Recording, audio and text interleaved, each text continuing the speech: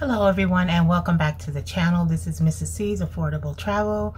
I am here on the wonderful Navigator of the Seas for a 3-day Ensenada cruise out of San Pedro, not Long Beach y'all, San Pedro, California. So let's go ahead and discuss this cruise.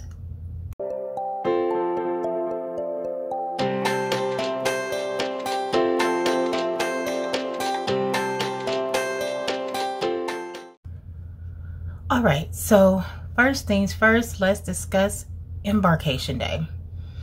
I have to admit that I realize I am a bit spoiled when it comes to embarkation day. The process for Royal Caribbean is that you drive into the port and then you drive to the berth, you drop off your luggage if you want to use the porter service, which I always do. I would rather not be lugging my luggage and my carry-on at the same time. And just forgive me a little bit because the ship is a little rocky today. So you drop off your luggage at the porter, drive around again the whole parking lot in order to find a parking space. The only great thing about that is that the parking space is ample, so that's a good thing.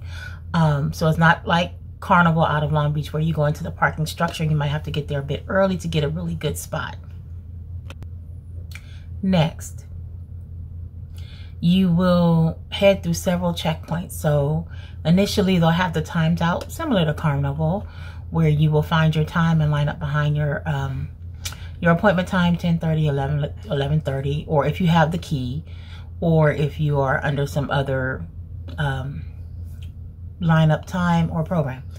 So then you do that, and when you enter, the first thing you're going to do is going through identification, where they are going to request your boarding pass or your set sail pass, which is the same as a sail and sign card for Carnival, just so you can enter into the security screening area. Once in the security screening area, you will need to show your ID as well as your boarding pass or set sail pass. Again, set sail, yeah.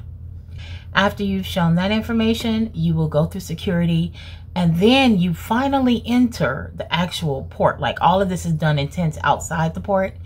After that, you finally enter the port, and it's a really quick process. As long as you have your documentation out and ready, all they do is send you over to one of the many people that are available, have the little paddles up, same thing like, you know, Carnival.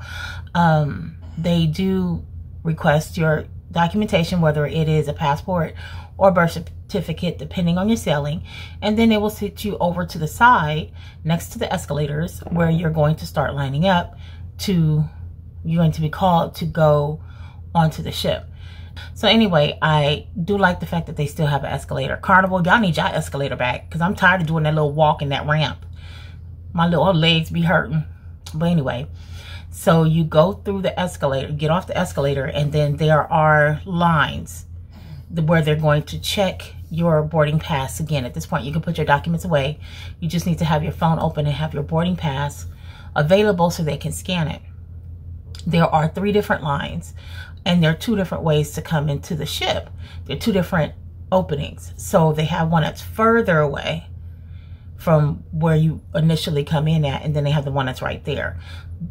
To get around that bottleneck, go to the outside lane, which is the 3rd one, where you'll walk the whole length of the ship, but then you'll be able to get on quicker because less people go that direction. You'll have to walk longer if you don't mind, but less people will have to go that direction because it's the longer route. So what you see online makes it seem like the walk is very long. It's not that long of a walk at all. So going either direction will work. Now, once on board the ship, your stateroom is not available until 1 o'clock. The eating options are limited. They are limited, and I'm not happy with that because, again, being a little bit spoiled and being on Carnival, you have a lot more options to eat at different venues that are included in your price.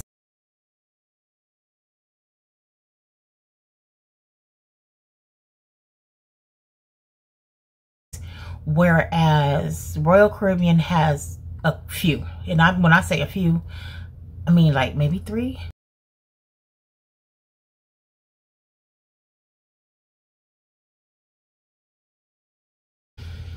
But that's all they have as far as things on board that you can eat that are included. So on embarkation day, we went to Windjammer to get something to eat. We did eat before we left, so we weren't that hungry. Actually, I didn't eat at all at the Windjammer. My husband ate there. First of all, it is a lot of choice, and it's, you know, it's a nice big venue, but then it becomes really crowded really quick because everybody's bombarding this ship trying to get to the buffet. So the faster the better to the buffet if that's where you're going to eat.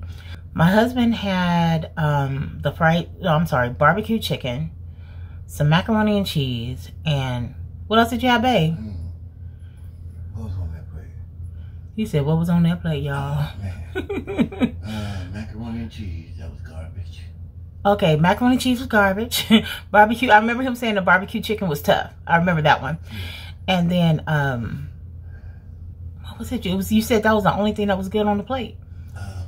And I can't remember what it was, y'all. I can't remember what it was. But you get the idea.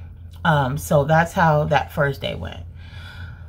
For dinner, we did go to the main dining room. We had a lovely, I love the main dining room. So unlike Carnival that has like two, one aft, one forward, Royal Caribbean has one main dining room called main dining room. I never even saw a name for it other than main dining room.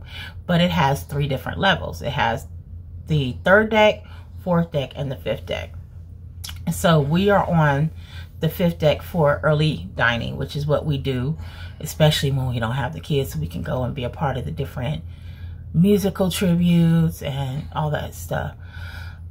So on the first night, we had a wonderful service. Shout out to Richard, and Lord, I'm gonna put her name up here because I cannot remember how to say her name, but our wait staff was phenomenal.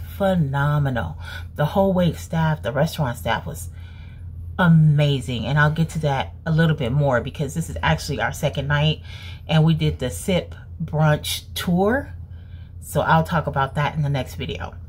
But the wait staff was wonderful.